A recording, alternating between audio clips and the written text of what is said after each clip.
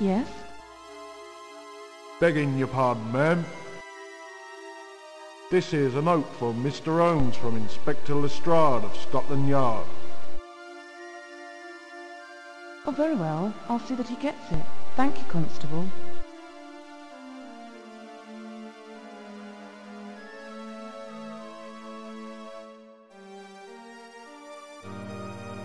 Have you been sufficiently fortified by Mrs. Hudson's murderous coffee, Watson, to put your mind to this mystery?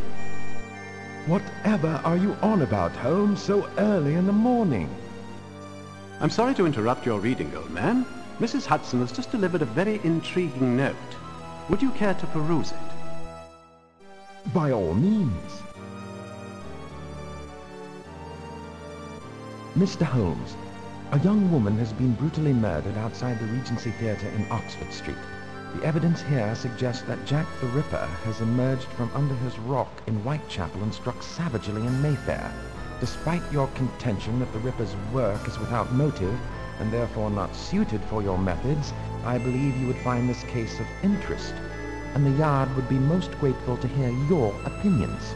G. Lestrade. I will not deny his request, Watson.